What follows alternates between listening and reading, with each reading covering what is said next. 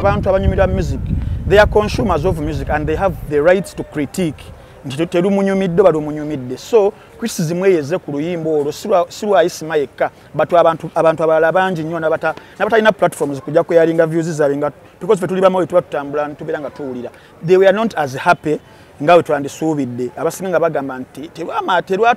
terwatuuseko wadde quarter of the original olwa Fire Bongole Lutaya. Fire Bongole Lutaya batamumanyi nti ye muyimbi wa Uganda ali at least in the top 3 of all time ku bantu b'obuuza tasobola kubulamu n'omwana yakazaalibwa agenda kuweza emyaka 5-10 atandika okuwulira Christmas songs because Fire Lutaya ye muyimbi yakaika wa Uganda nga buli mwaka alizalectinga n'abeera ng'omupya tutuka mu Christmas tutuka mu nga December lumu. Kyenyinza okwogera ku luyimbo olwo kiri kimu inze naddamu oluyimbo olwo not because imbo luweko gye luntwala nze natuuka dda nyina ennyimba ezirina milioni 10 mu milioni 5 mu ku YouTube okwo andi oluyimba lwa Fire ndowooza lulina milioni 1 mu luvannyuma lw'emyaka kubanga ameka oba kitegeeza Fire talinayo oluyimba lusinga lwange bunene ekyo nkyogerera wano. Numbers don't lie. I respect the legendary mwanye ekitiibwa ensonga lwaki n'oluyimba olwo naluzemu kyanzizaamu oluyimba nsobole okuba nga ndongerayo ku muntu ataalumanya mwandabako oluyimba olwo nga nduyimba e Puerto Rico senga saaluyimba ani yandiruyimbe ani yandirutegedde but I'm trying to promote my country by all means. Oluyimba lulungi omusajja yalukompozinga nga ali Sweden ng'agezaako okulaga obulungi bwa Africa tulilaga nnyo nti yaluyimba si munakenya munna Uganda kaakati tetusobola kuleka lufe lutyo luzindaale nga tufunye akazindaala akanene nagezaako okuluddamu nduteeke ku bigger stage omuntu alumanye amanye ne Fire oba okitegeera. Ekyokubiri nze oluyimba si musiru kuba bakutuma omusiru tondeeta sobola kukwata luyimba ate nenduddamu lwennyini ng'oli bwe yaluyimba ate nze sinze Fire mba nyina oddukyusa nendukola mu nkola nze gyendaba nga yejja mu mulembe gw'endimu guno omulembe gwaffe gwa mudigido tuli badigizi nyina oduteekamu ekibaala. Ekyokubiri nyina odufuula endi Kenzo nyina okulujja mu Fire nendufuula nze. Ekirala oluyimba luli olwa Fire lukyaliyo buli muntu yena ali eyo nga olina akajanja n'ennoku genda owulirize luyimba nkola mulimu guno kunzija ku leven okutwala kuguliwa. This is business, don't forget. Omuntu yenna awulira ng'ayagala mukwate muyambe ajja ntuukirira nsabe ti Eddie oyagenda eri nemba nensaba ngendeko naawe tiketi njirina tukoze tutya teri yali akikoze. Ekyokubiri inze omuntu yenna awulira nga bimulemeredde ajje mu sayininge mu promoting. This is business. Omuntu ayagala omuti tegusituukira nnyonyi. Nze sigenda kufuna sleepless night nwana kulaba nga nfuuka kyendi ate neetambula emayumba g'abayimbi mbakola ki mbayita omuntu yenna ayagala okumuyamba ajje gyendi kuba nze nkoze ate sijja kutandika kwegayirira abantu wadde tukolera gwanga Uganda naye nze ndi muditambuza ne bano n'abalala abangoberera kyegera bakwetokirizi gye bali olabayo bamasakakirizi gye bali olabayo abantu bonna mbaleese ku kyati kwebali so saagala ate kankaite no sijja kwogera bingi but there's one thing I want to let Ugandans know. Nze Dirisa Musuuza Kenzo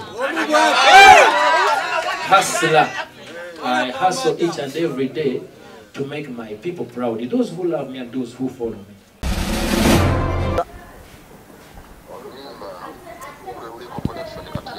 Yes, sir.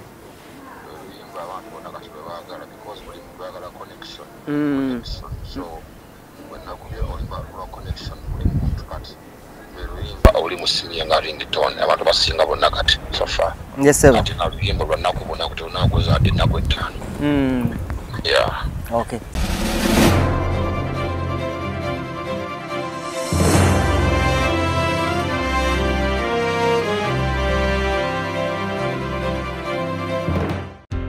Sebo banyabo wetanira okunyirira katukwanjulire Hana Saluni esangibwa ku Mwesuga Road ekira balina empeereza esinga okuba ey'omulembe mu bya saluni oyagala extension wigs wig installation weaving styling cutting ne trimming byonna babikola braids dreadlocks twist pedicure ne manicure byonna obisangawo ku Hana Salon bakola facials mu bika ebyenjawulo omuli ez'abaami n'abakyala bodicure products zonna tuziyina full body massage eri abakyala boka waxing body scrub wood massage ne body contouring tukola permanent makeup omuli lip brushing eyelash enhancing ne eyeliner tukola ku bagole bonna ate nga tukuyisanga ali ewaka nga kwotadde ne kacaayi ak'omulembe leeta famire yo yonna tugiyoyoote gwayagala okumanya ebisingawo tukubire ku noti 7 noti 2 10 45 oba ku WhatsApp noti 762 385 719 Hana Salon feel at home.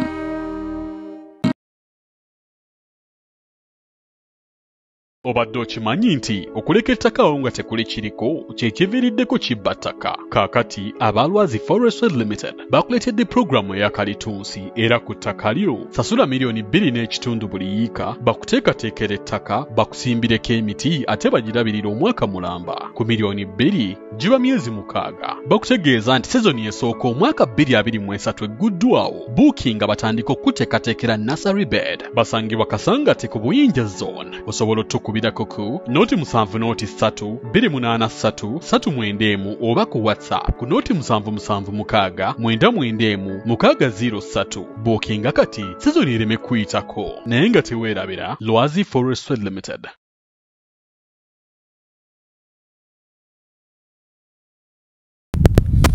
Oli ku mukutu gwa Uganda byogere ninajo sinzira okukwata ngo tulanye balide ddala kuizo subscribing sharing commenting sakono kubinsa mukutu gwa Uganda byogere tugamba tune mu buli mbere ko anasiga tukuza kubumbuli ansonga sakono kwemboza esaliza bulijjo nze KAKALAAMU the answer itsali ku kamera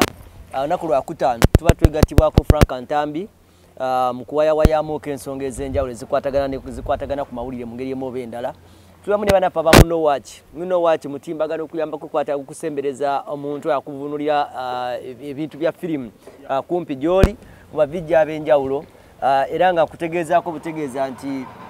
okwongera okutirambulula abantu bongera otegera muno watch sawa zino bakulaba wetimbye nebyange package ya Z okuba wagulu paka wansi eya muno watch ngense kulaba tandikirawo muno watch bakugamba nti kibere emitwalo 3 buli mwezi noberanga o subscribing okubiranga olaba films ez'abana Uganda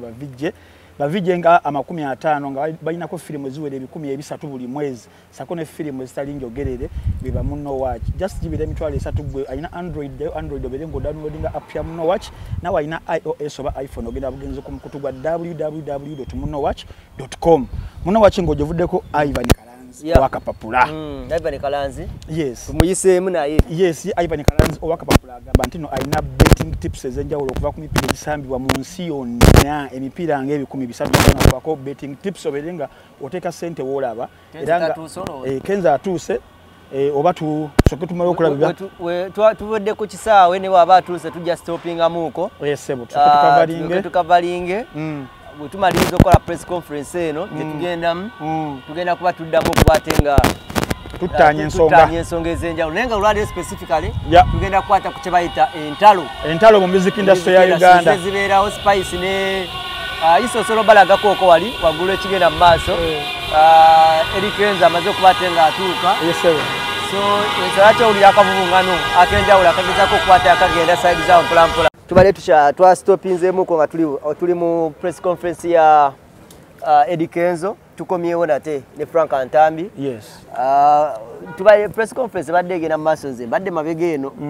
gwe kibadde eri ekibadde wano team Kenzo eresa amaanyi mangi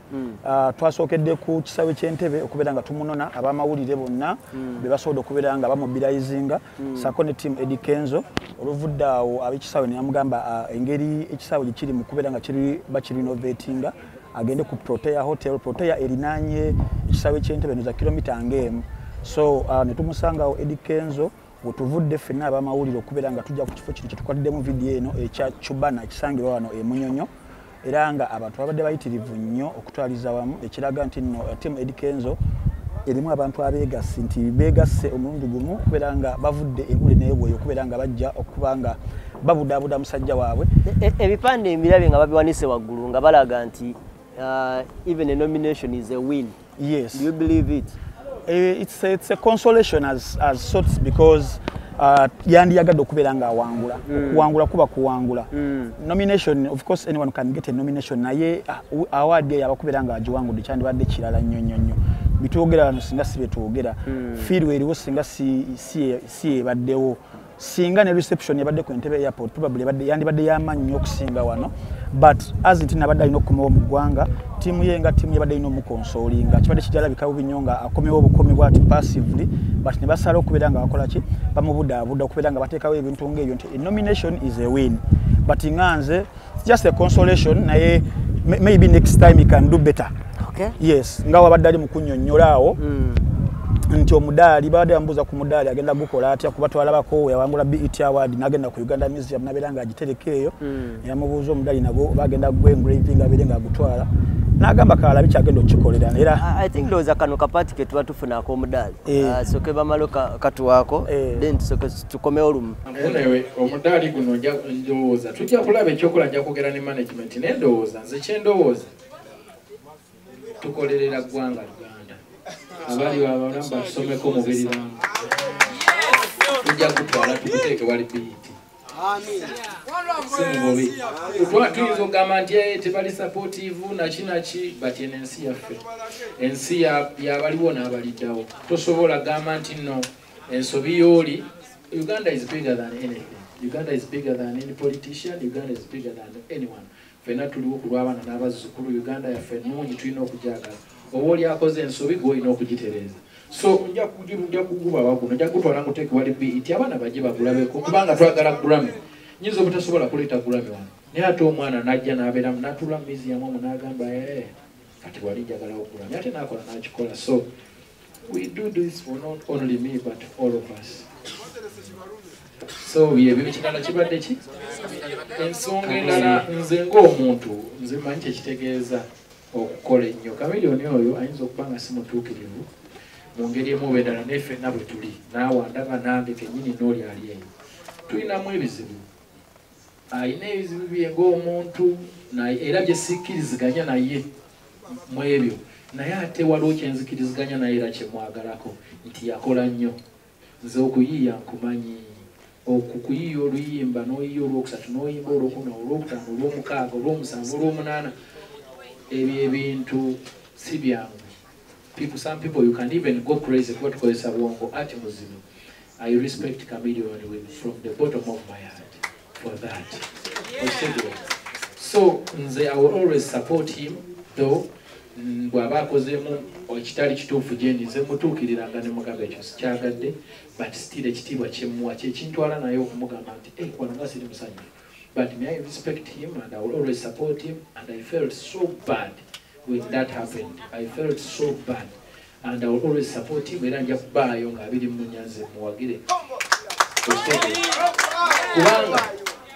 atuinspirinze ebintu byakoze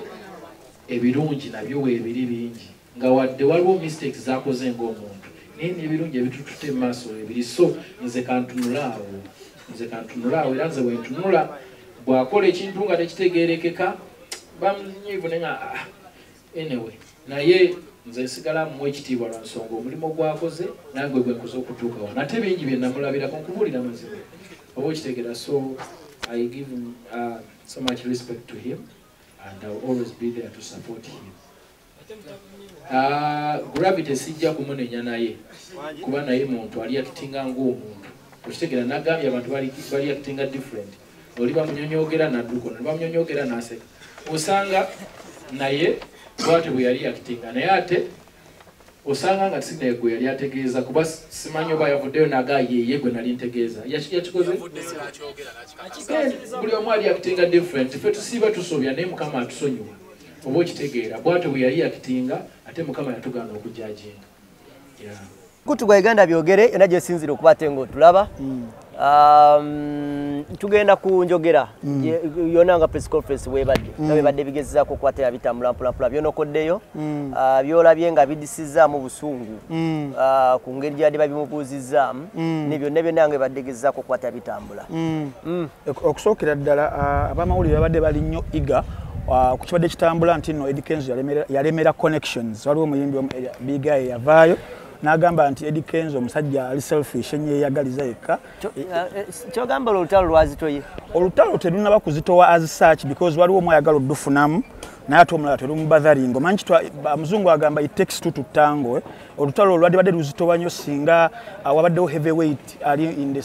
same breath as Eddie Kenzo but someone has big eye noba big eye bwe olaba nti nolulinga olwewunziseemu fine it can excite for a moment erifa abamawulire and what ntwogerako naye teruzitowa nnyo if it was a heavyweight nga Bebe Cool nga yavaayo n'ayogera statements big eyes yayogera kyandibadde kikola nnyo amakulu nga kizitowa but big eye okubeera nga yeyavaayo ali mu kikakabu kasinga ye big eye okubeera nga akyongerayo era Eddie Kenzo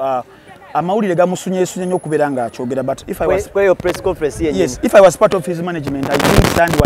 sanditwadde nnyo tokability kuba abakifunamu si Eddie Kenzo but big eye naye tamukonyeko direct naye era buli omu aliwo abeera ategeera kyabadde ategeeza because atuse n'ayogera n'okwogera n'agamba nti omuyimbi nga ali eyo ng'awulira nti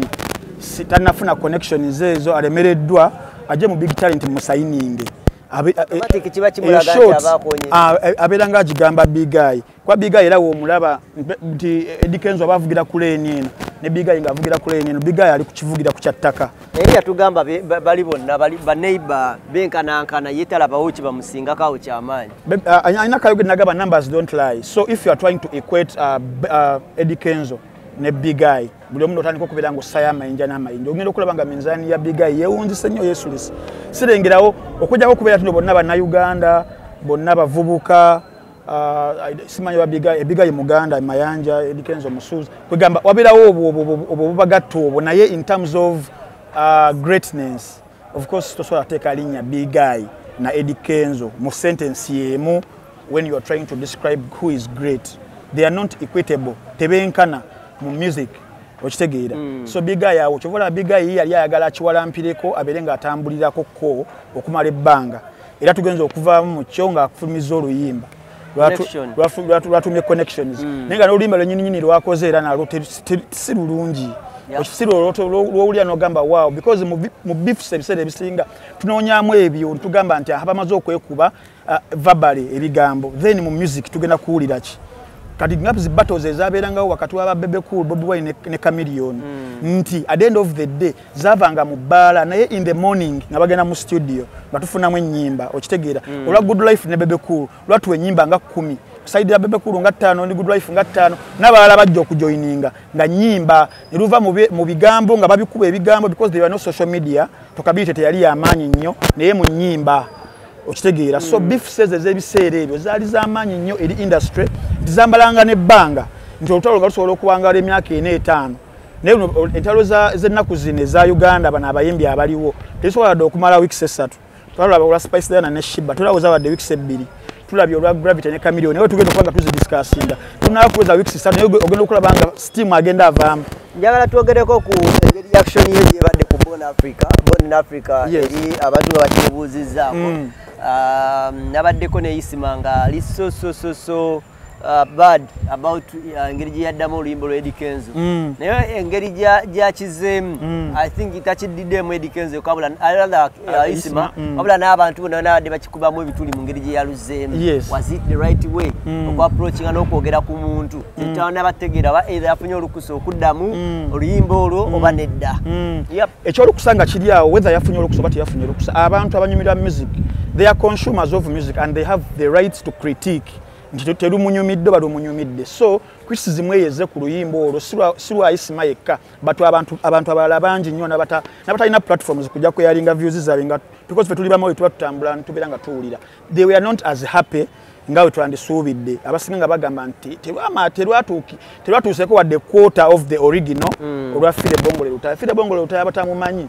nti ye muyimbi wa Uganda ali at least in the top 3 of all time ku bantu b'obuuza tasobola kubulamu n'omwana yakazaalibwa agenda kuweza emyaka 5-10 atandika okuwulira Christmas songs because file otaye muyimbi yakaike wa Uganda nga buli mwaka alizalectinga n'abeera ng'omupya tutuka mu Christmas tutuka mu nga December lumu oluyimba lwa Sirimu ne lukuba okitegeera olwa me and you bichi bicho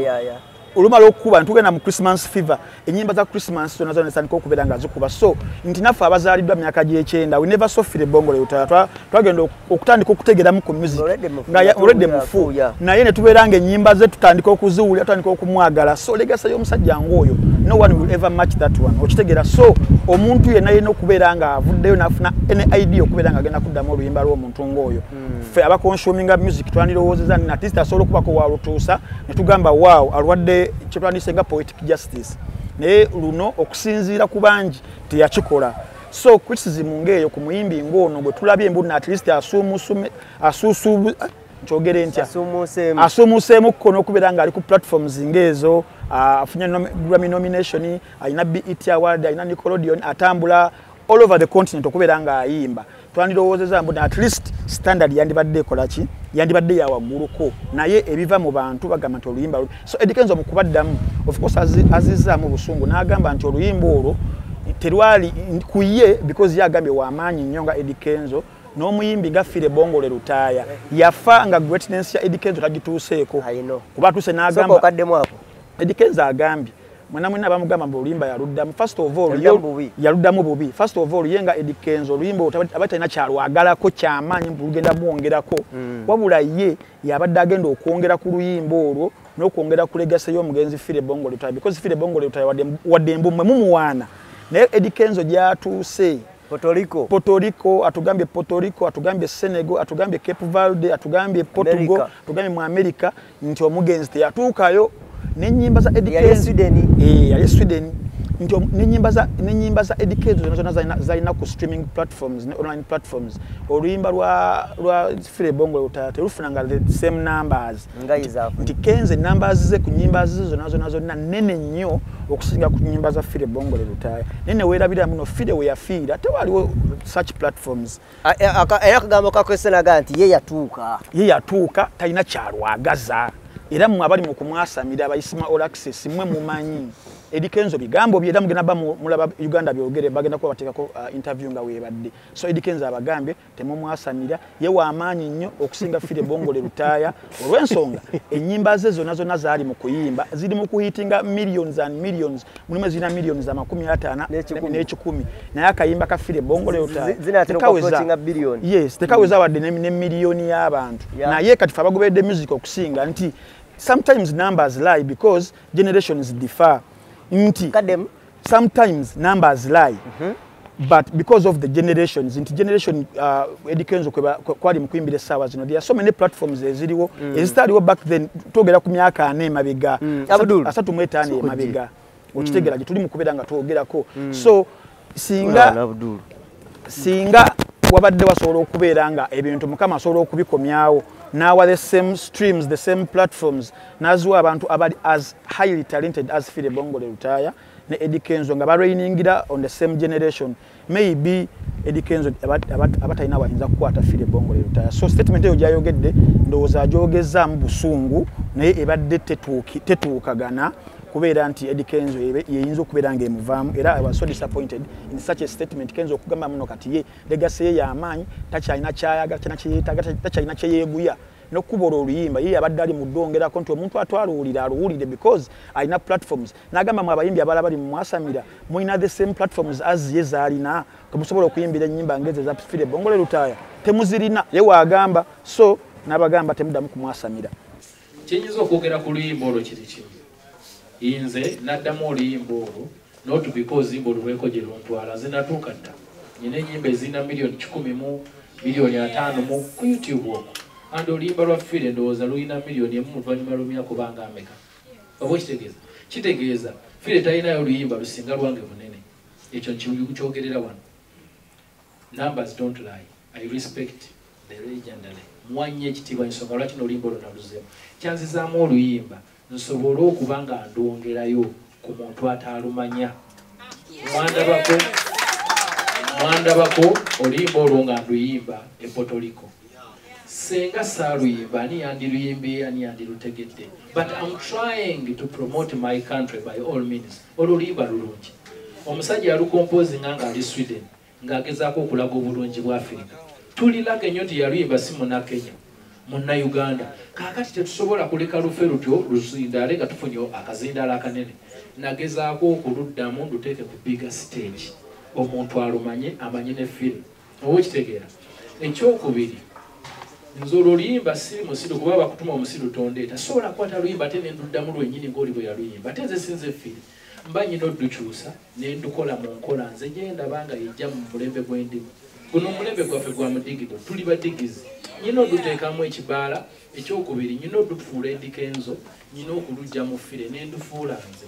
Ekirala oluyimba luli olwaffe lukyaliyo. Buli muti era ali eyo nga olina akajanja n'ennuku genda owulirize luyimba nze nandibadde nfuna credit ey'amaanyi ennyo. Nandibadde nfuna credit y'amaanyi nnyo okuddamu oluyimba olwo. Kuba ndi mu kupromotinga legacy ya mugenzi ne family ye. Olwaleero naluyimba e Puerto Rico, ngenda duyimba e Senegal, ngenda duyimba e Ghana, nja duyimba mu America, nja duyimba wa omugenzi yafa yandiruyimbye eyo. Y'abalala bonna abaziddamu eri alina staging eyo.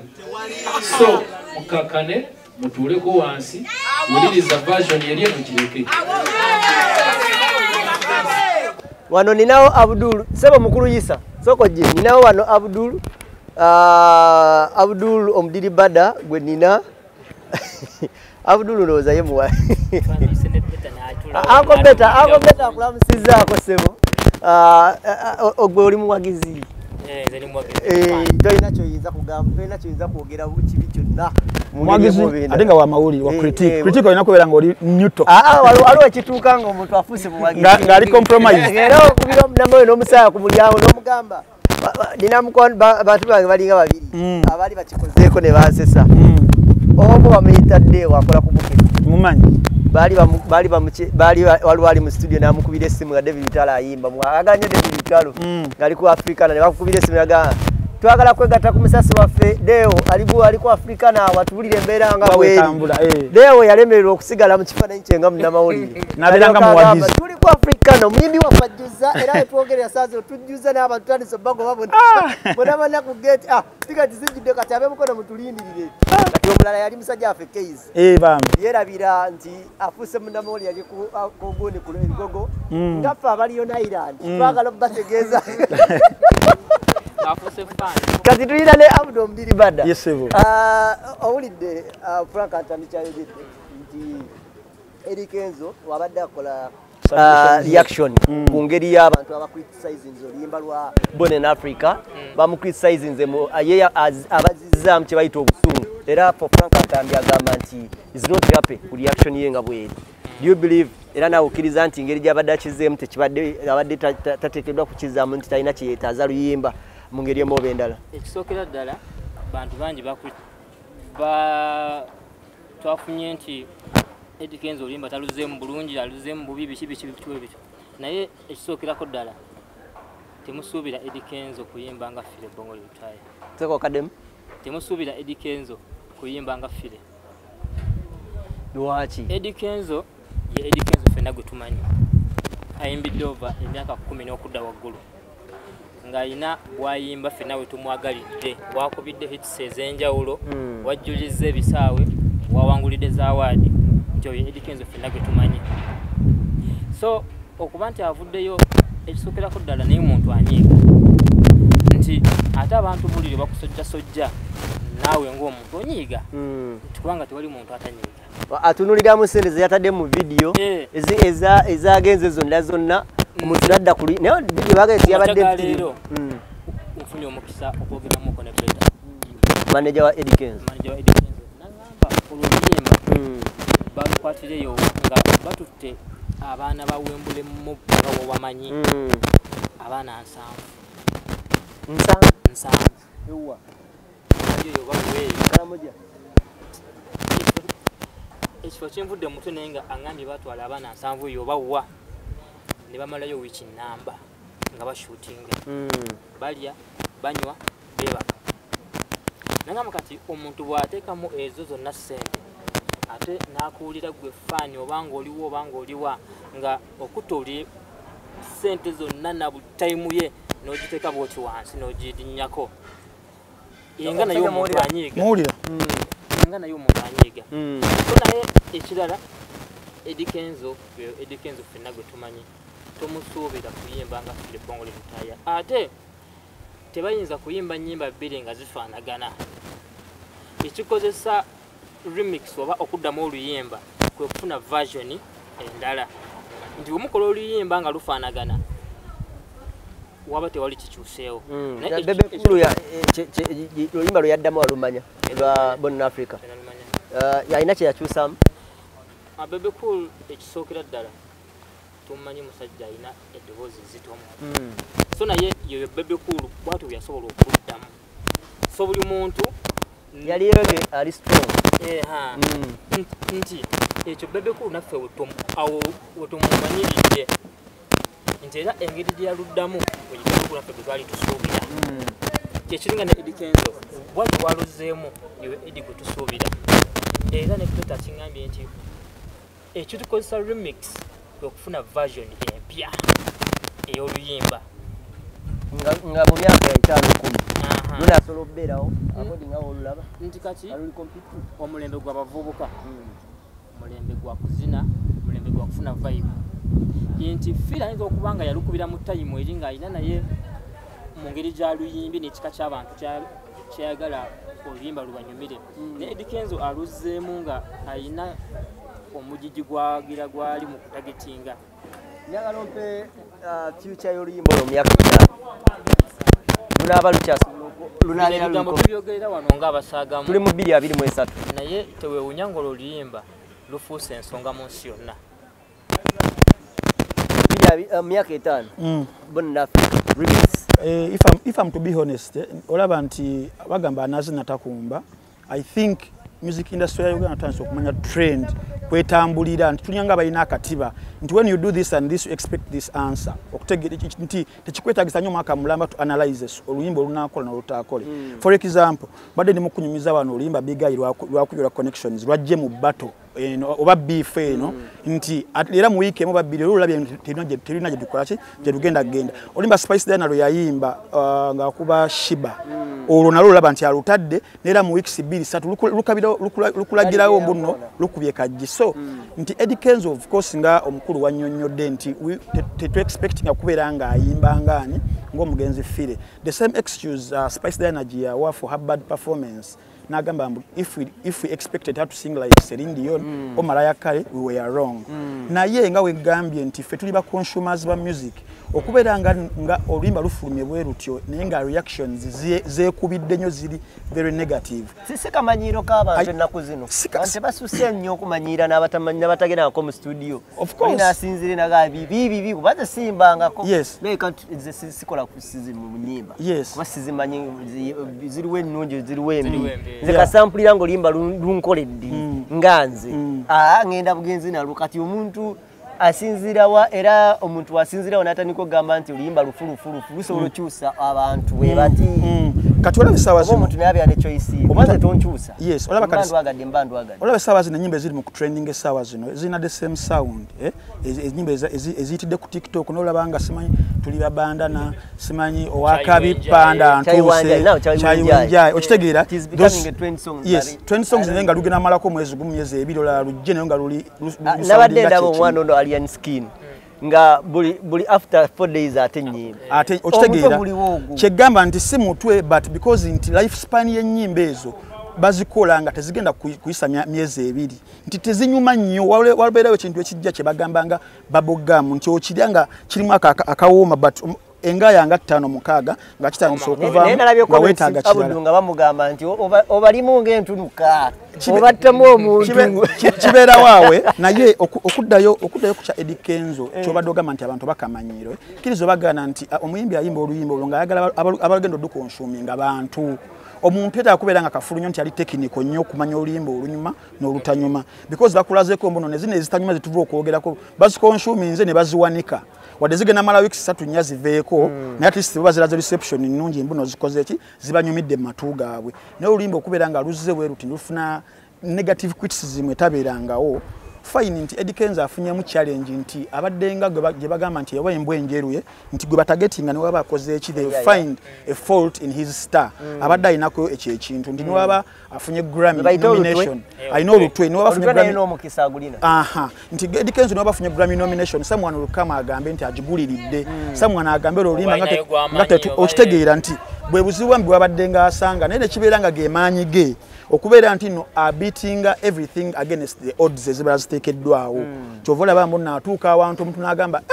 atuuseeyo atya because ye amanya ekintu kyali mu kukola nti oyinza odduvumira wano oba n'olucritikinga negatively n'otamanya mbuno omwezi tugenda funa nomination from somewhere nga gwe tomanyi nga kyobadde oli mu kwogera so ng'abantu bo bayinza okuba nga balukubye naye katuluwe time tulabe naye n'ekyabantu okubeera nga bayina engeri gye balupasivinzeemu as per lwe baadde bamanyi mu mutwe gwabwe because everyone knows born in Africa kati wabawulira sound ye nasobola okwesikamu kati ola bebe kulo oyo nti tubali tumwogerako nti born in Africa we yali mulungi fine yali mulungi the same bebe kulo essaawa zino tumulaba mbona akuba ennyimba nazo nezikuba kasenge born in Africa after the years okuluwulira essaawa zino Eddie Kenzo badiddemu remix so kyasobola oluwuliriza nze sooka olondako ola bebe kulo n'ogamba ngira nindako lwa fire bebe kulo olwo yalukubirawo abantu balurecevinga bulungi lwali lulungi nnyo naye luno okyasobola oluwulira obompadde span I don't know nti naweze emyezi 3 ate nga ge mazima music yagenda n'akyuka tulina ekiwayi kiri n'ekiwayi ky'abantu bana bali nti kati kiwayi kiri oba otegeeza nti mulimu abantu nga kakatugambe nga banuupu ne babebe kulu nga ba NRM nga ne bwokola ki bateekeddwa okulwanyisa ne bwokola ekirungi bateekeddwa okulwanyisa so kati awo music wagenza afiira nti okusinga bwe twandyegasse ffenna nga tuli kitoli tumanya nti ono music nti ne bwokola ekirungi kati wobanga oli weeno abeeri bajja kulumba wobanga oli weeri abeeri ne bajja kulumba anyway, politics now mu byonna ngo obigiraagira bwoti omuntu ayogedde bulungi ng'owulidde kye tutwalira abantu nga tuvudde wano abantu bajja kuba bakitwala batya kuba kudaalira Eddie Kenzo agetinzemuko upset ngeri omuntu endooza mulimu ebibuuzo ndowooza ebiyiseeyiseemu okaawo nga tebyandinyumye bulungi nga gwe omuwagizi nawe biwulidde nange mbiwulidde so kati nga yeera omuntu n'anyigamuuko kubanga kya butonde naye kino nkizaayo eri bannamawulire nti manya wobuuliza ekibuuzo na mu mbeera ki so tusisiitire emanya wobuuliza ekibuuzo na omusajja omusanze ali mu modo ki so kati gwe mukulaba okukuba bannamawulire abamu tebali professional no naye babulamu okumanya wobuuliza ekibuuzo gwe mukulaba okuko Eddie Kenzo wavudde wano munnamawulire wayinza okuddamu omusanga nga si show di njagala ogimpeeyo Eddie Kenzo kubanga ekisookerako ddala Eddie Kenzo muzibu wakulaba by the way kati olagala yamugyewa munnamawulire afunye omukisa gw'oguzze ayasiimye ayogereko eri abantu dini naye wabuuliza buli kimu kyawulira kyakola ki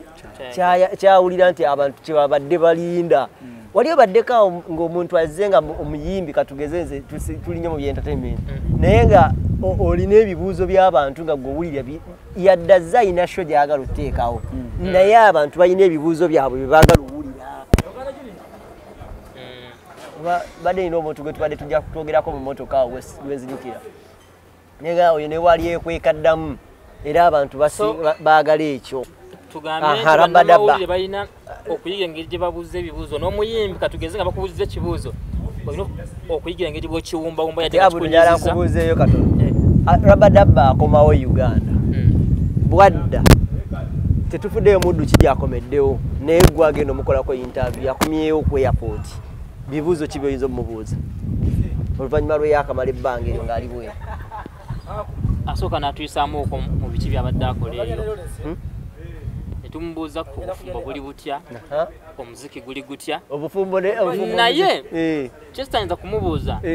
nti wama wagaananga okukola emirimu wagaana okozesa wani gwe tayinza kimubuuza naye oba ovaawo omuwagizi omu nga kuliko airport awo nagamba naye abudu omubuuzizzaako ku kino okimubuuzizza nti oba yayoza omwana w'omwami okola otya wakati comments ziba zijja bwe ziraga nti muva mutya mu press conference ntemubuuza ku Kenzo connection lwaki yamma abantu connection goba oyinza kukola otya okitegeera gwe kati fe tuba tweteeka mu kifaananyi ky'abali tetuna kyetwagala oba ayogedde oba tabyogedde naye baali betuweereza everyday kubanga comments zijja kujja ziga yabaganye yakoze eki okumba emanziramu kyekibuuzo nti abamawulire ababadde wano nze bankoledde omulimu gw'amaanyi nnyo kubanga nti omuntu ali yawuliriza kkirizo bagaana abakubyagala okuwulira mu kutu however much nti no bisobola okubeera nga tebinyuma mu kaseera ako because someone ali mu victory mood ye negwe ng'owamawulire ate olina byagala okutekinga back eri abawuliriza abo okitegeera nti tulabye abayimbi bangi nnyo mu moment mwali mu kusanyukiramu yamukuba ekibuuzo twalengera Kanye West wano yagenda ku Piers Morgan show yamubuuza ebibuuzo ogenda okulaba nga answers yaddamu nezimuviirako Adidas egize bwete so kiba kikolera owamawulire oyo because owamawulire gwoli okupressinga muntu kumujjiramu ddala amazima ago agasembayo agali uncomfortable naye nga ensi erina okubeera nga egawulira kyekikumaking so owamawulire agenda okubeera outstanding nti yamubuuziza ekibuuzo era basita bangi nnyo wabanga tali comfortable with the question emubuuziddwa sometimes apassinga nagambe ekyo kankipassing sigenda kukiddamu olw'ensonga nti ayinza okubeera nga tali set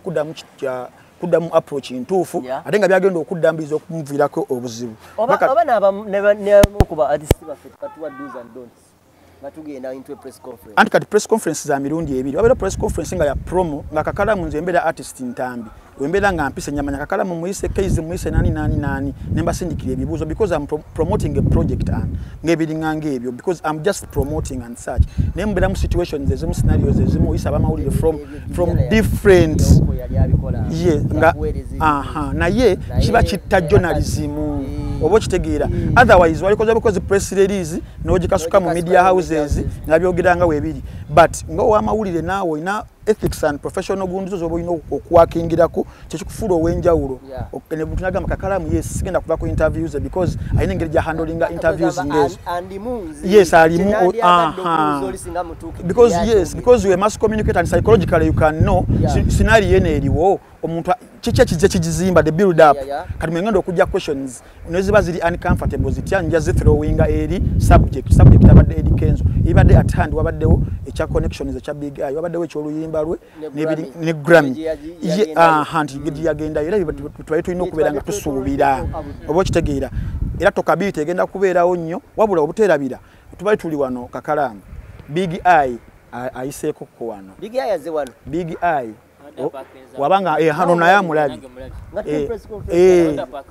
aparkinze walengedde emmotoka n'alengera n'environment eriwo ndowooza n'ategeera nti no Eddie Kenzo waali wamukubiridde essimu n'amugamba nze sijja kutya kwogera n'amugamba bigayi baŋŋambye obaddeko wano bigayi n'agamba nga muwulira mu ddoboozi lye mbadde nzize mbakubeekube naye ne baŋŋamba nti mbasonyiwe ne ntambula ne ŋŋenda so bigayi ye mu kino of course nze nyinza olowooza abadde azze ng'akimanyi nti wajja amanyiwo nze kye ndowooza bambi kuba okunoonyereza baŋŋambye nti wano akiringirawo nnyo so ayinza okubeera nga azze tamanyi lwanda omuli nga tamanyi mbu nno waliwo ekigenda mu maaso kya Eddie Kenzo that's why awese naddayo agambye Dennis n'agamba nzize ne baŋŋamba weemuli ne ŋŋamba banfuluma enzijemba kubeekube naye omuntu wange n'aŋŋamba akube omuntu we n'amugamba atokuba totta bigayi naye n'agivuga n'agizzayo nga tayagala kukola murder case omusajja wa indicator n'avuga n'asiteekamu indicator n'agifulumya n'akola ki n'agenda naye nga nze ndowooza bambi kibadde kigenda mukolera nnyo ajje akodi jala weteeke mu kifaananyi kamera zonna zitunudde mu Eddie Kenzo ayogera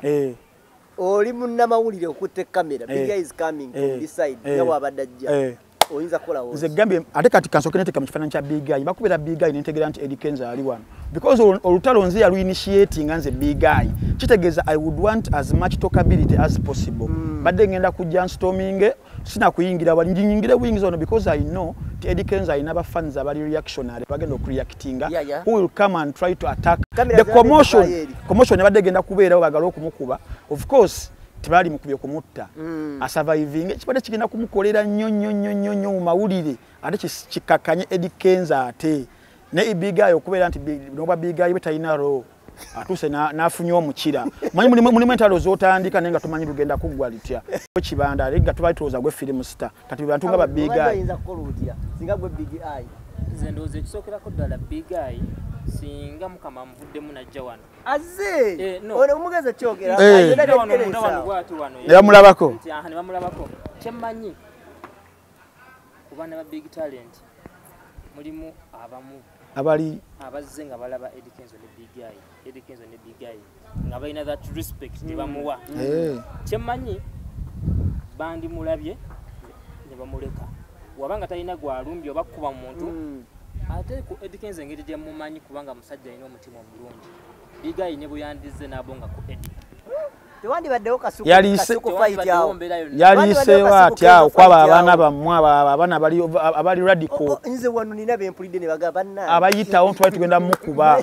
wano olaba muganda kyoyogedde Eddie Kenzo ayinza okubeera nga yo omutima mulungi naye abantu bakulembera mulimu abantu abali emotion ennyo nga tagenda kumanya nti bali balina relationship yaabwe emabega ndi wati nga tajja kirespecting agenda mukubirawo wano ate mu kumukuba omuwagisi yafiirwa Eddie Kenzo kidda ku Eddie Kenzo nti yasindisa abantu bakole ki era fe abamu tuba tuwandiika ekyo Eddie Kenzo yasindisa abantu bakube big guy abudumbadde ndowooza nti okusinziira Kenzo engeri gyaddaddemu ekibuuzo kya big guy era badde musama road kyebikokwa kyamuluma ngeri banga libamaze nga bakonect ba mukwano alabika alumwa nnyo omuntu okumwogerako ekintu nga badde balidde definitely badde nga bawo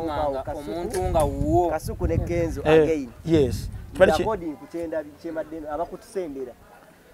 badde Kasuku and Kenzo nsubiddwa nnyo badde yakola ku incident njagala nnyo ebintu ebyonoono senze ng'omuntu banyala ngumi enyo kewano ku Chubana big guy wali nenyimuka bwenti ndabanga achapa Kenzo wali nafuluma n'agenda ekikubadde mu bwongo ki asale ageza asale abasinga bye bagambye nti ageza asale wano layini eno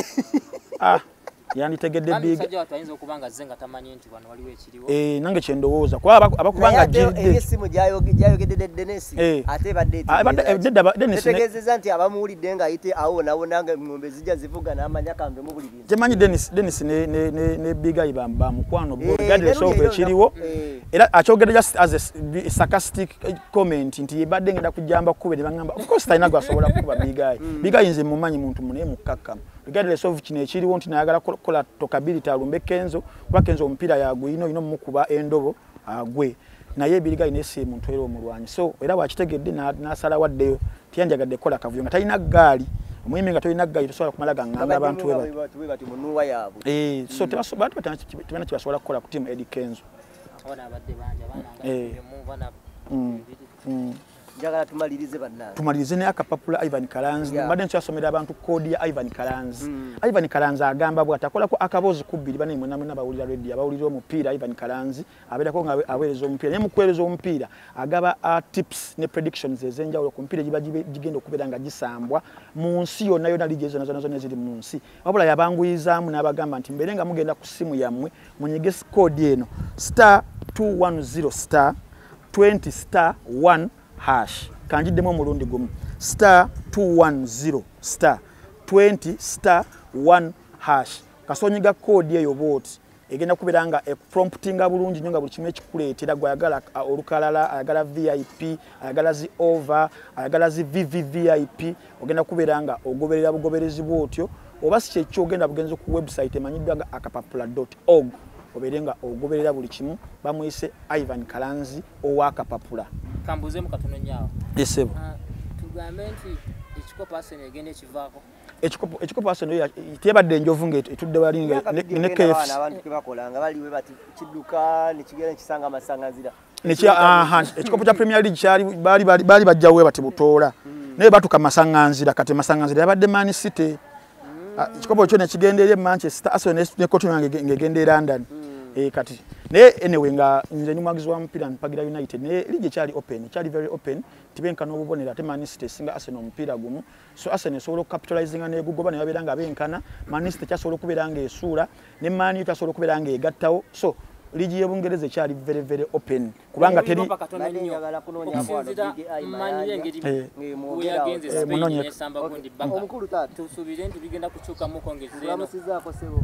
siwulidde KAKALAAMU wano tulina big guy obadde ko wano ku Tubana ngoze ekimu ku ekyo kibadde wali ogenda mu Grammy tumanyeyo that is one of the biggest stage if not the biggest amunsi yonna waliwo omuyimbi eno mu Uganda yakutukira n'akubira kasimu n'agamba nti muganda wange mbadde nsaba kujja nkukwatira ensawo ku ezo awards eri akasinga bagamba otambuza nnyo for God and my country but okikola in reverse for God and myself. Kuliriza inze ng'ovudde mu bino byonna this is business, music is business oba okitegere nkola mulimu guno kunzija ku level okuntwala kugulibwa this is business, don't forget omuntu yenna awulira ng'ayagala mukwate muyambe ajja ntuukirira nsabe ti Eddie oyagenda eri nembadde nsaba ngendeko naawe tiketi njirina tukoze tutya teri yali akikoze ekyokubiri inze omuntu yenna awulira nga bimulemeredde ajje mu sayininge mu promoting this is business omuntu ayagala omuti tegusitukira nnyonyi nze sigenda kufuna sleepless night nwana kulaba nga nfuuka kyendi ate neetambula mayumba g'abayimbi mbakola ki mbayita omuntu yenna ayagala okumuyamba ajje gyendi kuba nze nkoze ate sijja kutandika kwegayirira abantu wadde tukolera gwanga Uganda naye nze ndi muditambuza ne bano n'abalala abagoberera kitegeera bakwetokirizi gye bali olabayo bamasakakirizi gye bali olabayo abantu bonna mbaleese ku kyati kwebali so saagala ate kankayite no sijja kwogera bingi but there's one thing I want to let Ugandans know nze Dirisa Musuuza Kenzo hustler. I hustle each and every day to make my people proud, those who love me and those who follow me. Seguya muntu yenna nze siri politician munesibye okunoonya Abawagizi seguya muntu yenna nkola mulimu guno ntunda music ayagadde n'amutola tayagadde n'amuleka so temunengeza nnyo awulira nga tobyagala bireke abayimbi omuyimbi yenna awulira omuyimbi yenna awulira nga kyenkola tokyagala kola ekikyo nja kuwagira nkukubira enduulu singa tuleeti nga tugamba nti ozze tomanyi oba obadde ozzeemu olina ensasage gyoyagala okuyetingawo badde nze kuwoza mmotoka yesebo bagamba nti waliwo press conference tegedde yange kinamba eni ekangende okitegeera okay okay so tewabadde olutalo obadde yagala kuyetinga watoolo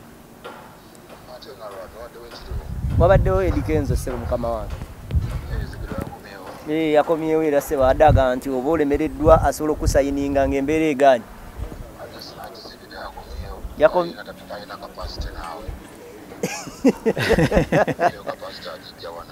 Big Music efune office mu Big Talent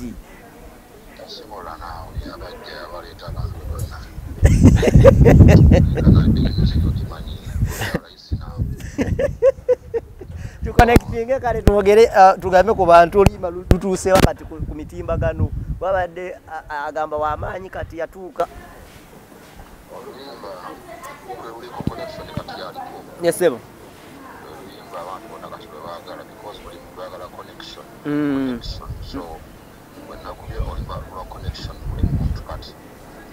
oli musinya nga ringtone abantu basinga bonna kati sofa yesebo ati aluyimba lwanaku bonna kuti lunakuza adi naku etaano yeah okay so Uncle Eddie Kenzo muweyo obubaka obusembayo kubanga yabwati wakunzise omulyango giggule wokonkonera Sina wakabemwa. Sina wakabemwa. Yamanyi. Kale. Sajja munyivu nnyo tayagala kumanya. Oyo ye big guy. Ayakyusiza n'erinnya amuyita Zigido. Babadde atya boss. Zigido. Lwaki amuyita Zigido? Nne kwagala kunafuyanga bali abayita spice birungo. Anti ngamba luyimba lwa Edike naye Edike Kenzo Zigido. Yes kwagala ngoli we yayimbani kase pitch simanyi biki bali benga bekuba subliminal shots. Babadde agamba nti obolemereddwa. Adam amugambye big guy woba tokyasobola. Big talent nga zinnene. Ko yo omukulu agambye ate gwe bagalo. Agambye big talent ina capacity sayinga big guy. Era agambye Edike Kenzo byagambye agenda bigamba abalala tabigamba ye big guy tayina capacity ina busobozi kusayinga big guy. Mu bigambo bye abudisibula abantu. Omukulu mbadde kyange ekisembayo nga kya mupiira okusinziira ttiimu ya gundi ttiimu ya United yakoze mu Spain. Yesebo. Wabade bilibili embeera tusuubire mu OTT yompira sibitegerera ko ddala. Kakati omupiira gwabagulaye mwena mwalabye mbona abamani twagenze pagira United twagenze ogenda ku kampuni nga tumanyi mbuno Barcelona eri eyedde yabaka Kitaka Xavi Iniesta ani because bali bateekawo Pedri ne Gavi ne Busquets tugenda okujjamu nga Busquets alwadde Dijonga akomyewo ne tugendayo tusamba omupiira naye gwagenze okugwa nga ate mani yekulaga nti yabadde eri very dominant mukugwa tuttu Pedri omu kubazanyi basona kwesibidde olukoba n'alwala obimanye ebyomupiira nnyo shonga ya sports nyinza okuttamu omuntu kati Gavi naye alinafuna yellow card ya Safe Fred so bagenda ogenda ku Old Trafford tebalina Gavi tebalina Pedri tebalina Ousmane Dembele ne Sergio Busquets talimu ate Man U side endala Martinez Lisandro yabadde suspended agenda kubeera akomewo Sabitzer yabadde suspended agenda kubeera akomewo Anthony yabadde alina injury agenda kuba akomewo ne Anthony Marshall bali mu Old Trafford esaawa zino ekoledde nti buli mupiira ogubeera esaawa zino Ten Hag kuba bukubi ng'ogyeko gwa Leeds naye abadde akuba emipiira 14 consecutively Ten Hag timu agyusiza nnyo era nsubira Man U egenda kukuba comfortably goal nga 3 ku bwereere Barcelona evem tulinde ate Arsenal kuba naye kyali mu Europa League ffe tuli kabanango president bali Arsenal batusonga yakoze mulungi sibula birthday yabadde yajje iyo yabadde yaggulu wafunye ku keeki nebaza nnyo mwenna abansindikidde obubaka abampeereza message ennungi ezinjozaayoza okula mwebalo nnyo mwebaje ddala amanya yeze Abdul Sempiji omudiri bada wakonkonye emekaawo leka nja katono bane munno watch temulabira munno watch abakugamba nti emitwalo 3 egya Uganda subscribing agenda ku simu yo downloading app ya munno watch oba gwali ku iPhone oba iOS genda ku www.munnowatch.com emitwalo 3 oberenga okola subscription ya mwezi gumu olabe film eziwira ne 15 enjogerere film nga 3 ne stali film nga 2 ye munno watch Frank Antambi of Uganda Win Balukeza the youngest East African professor mbasibula tudingane ku nako olwokutaano